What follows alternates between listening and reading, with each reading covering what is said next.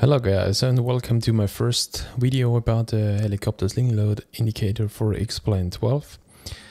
It's an indicator to handle external loads on a helicopter with ease. To make it easier than before to make these operations in 2D visible on a screen. You see in the center of it, it's a crosshair. It's the helicopter in red.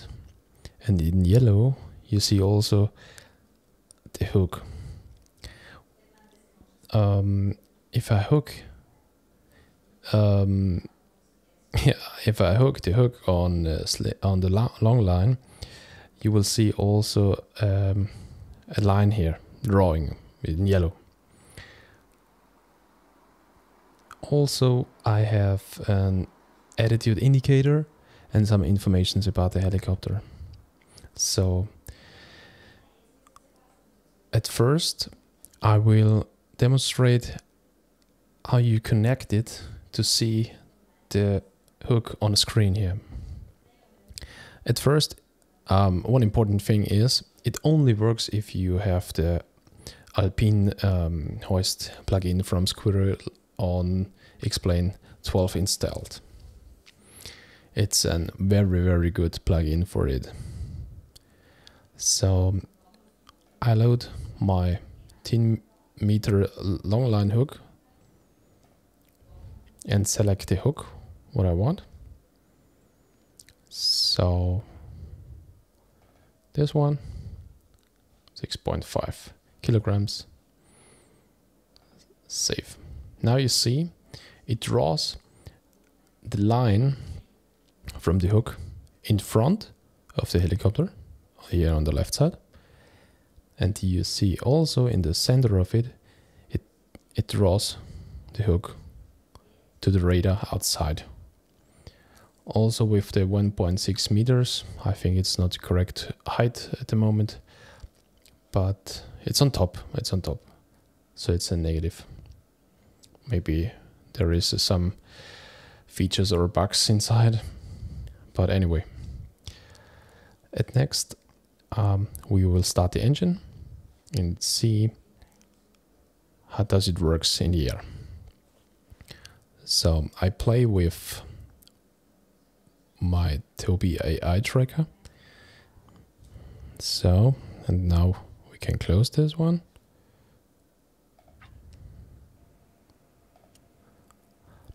At first I make it fast, so don't worry about the correct things and procedures. It's only demonstrate how does the Slingload indicator works. So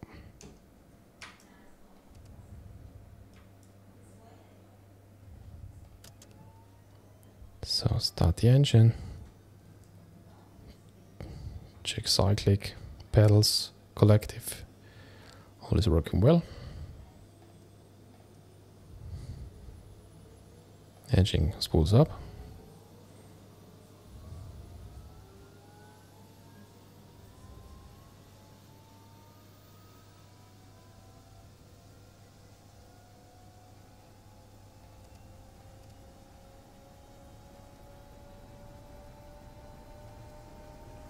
Generator is on.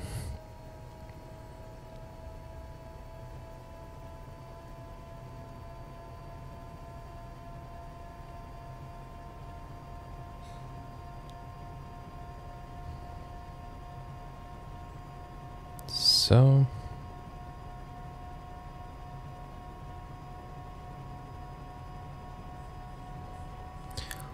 full throttle to 100%. Rotor is coming.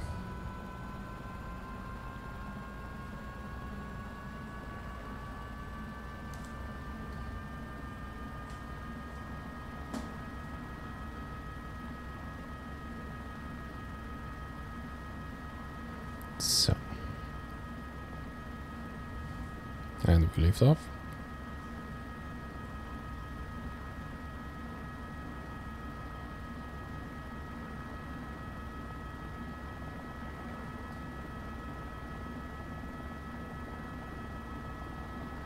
So you see now the hook is moving right side.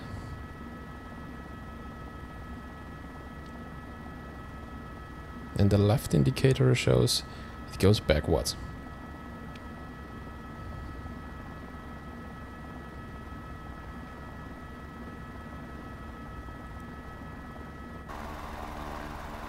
So you see it's behind. It's moving forward, backwards, left and right.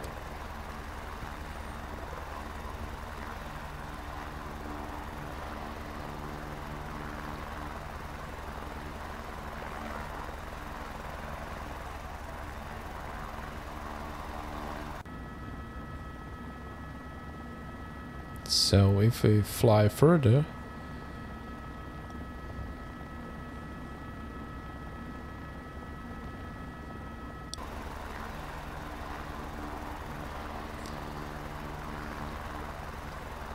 these numbers are the heights from the ground to the hook. So we are 60 or 70 meters above the ground with the hook. And this is the ground of the heli height from the ground up.